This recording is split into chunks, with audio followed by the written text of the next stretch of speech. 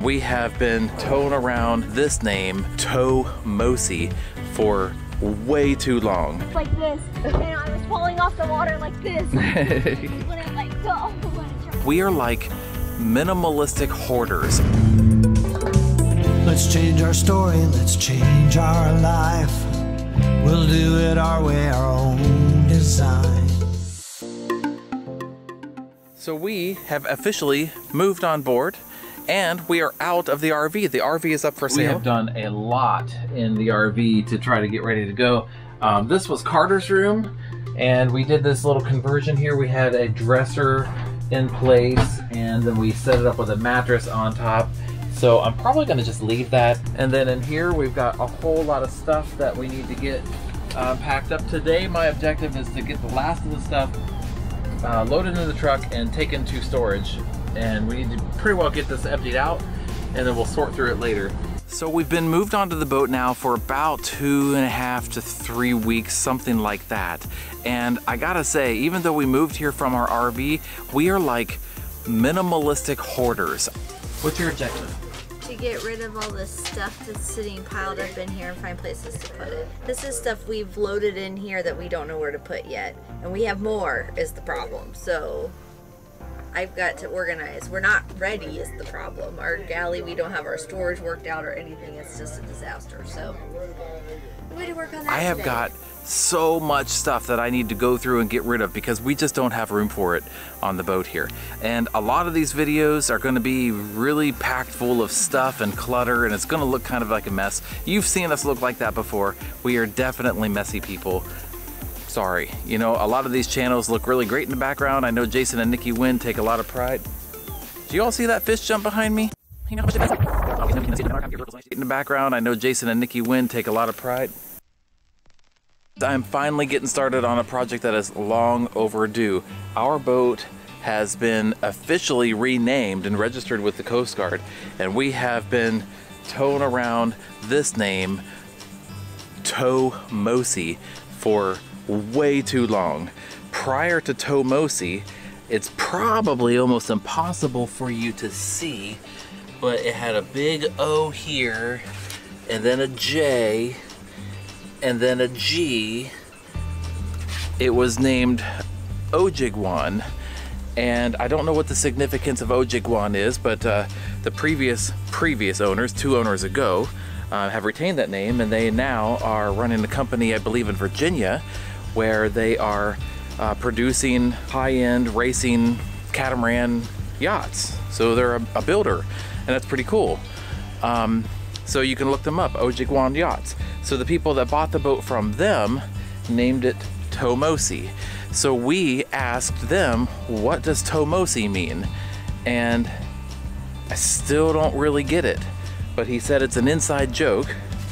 And he said Tomosi loosely translates from some Native American language to wet cat. And because cats don't like to be wet, and you call a catamaran a cat, it's an inside joke or something. Anyway, it doesn't fit us at all. So Tomosi is going away, and we are renaming her. So we're actually not going to have the name right there. The new name is going to go right here. What I need to do before we can rename her is we need to get this area clean and polished and ready to go to accept the new decals. You are not alone in this world. You are not alone. Every now and then missing you gets hard to bear. So damn much brings me to my knees.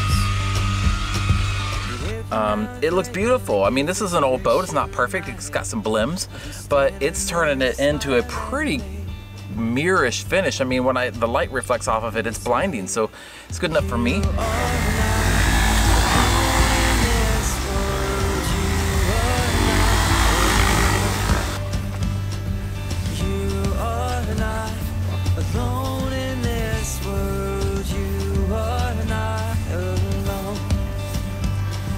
Babe, I think, wow, it really looks nice. So our neighbor here in the marina just gave us this old pull tube that we think that we can use behind our dinghy. He said he's had it for like 20 years. His nieces and nephews used it, and it's just been taking up space. So he thought maybe we could get some use out of it.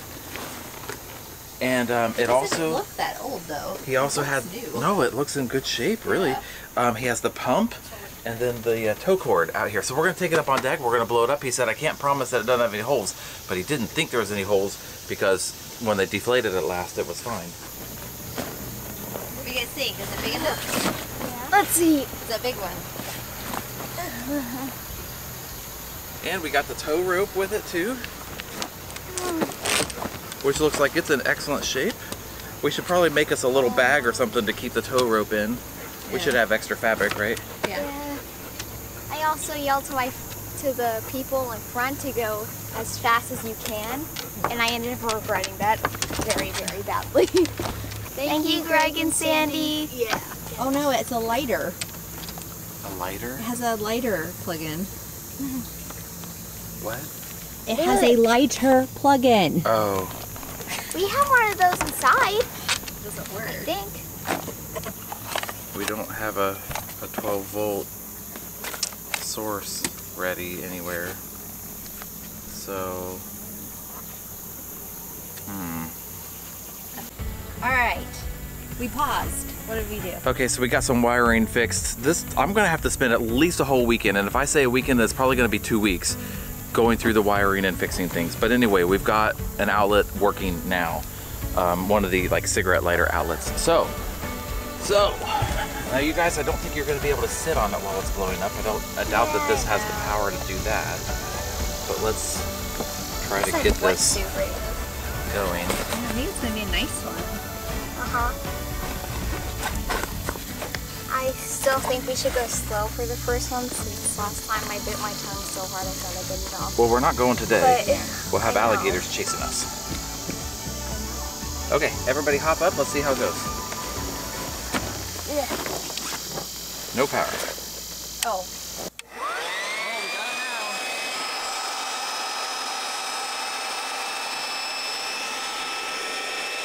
Take 3.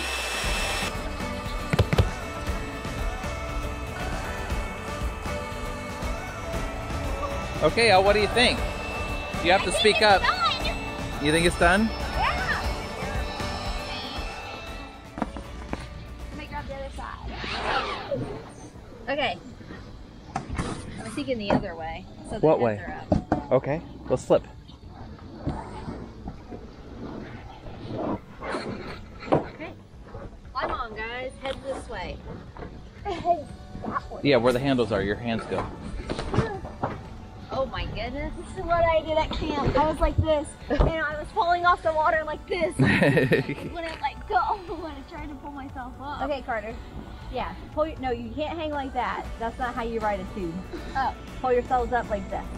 There's plenty of surface area for you guys to lay on, and that wetsuit material will give you a little bit of traction there on your bellies, and the handles to hold on Yeah, to. just like that. That's how you stay on a And tube. it's scooped kind of like a Actually, spoon. You can pull your head forward a little bit more, so your hands are down by your shoulders. That's how I ride a tube. The problem I had when at camp is my feet were in the water and it was dragging me with it.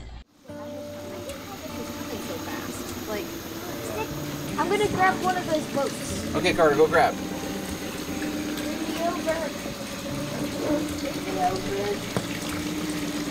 Got it. Ella, grab. Grab. Grab? Pole. Pull? Pole, Ella, pole. I'm pulling! Thank you. One spider! oh my goodness.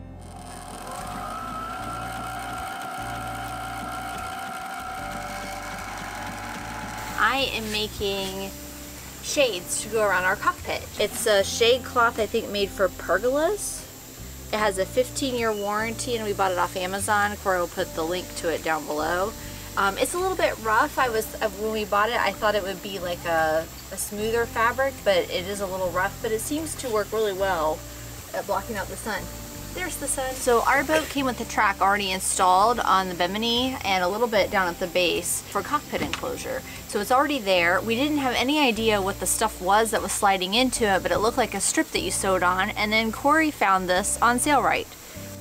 I don't remember what it's called, but it's made for these track systems. And it's a strip that you sew on to your enclosure.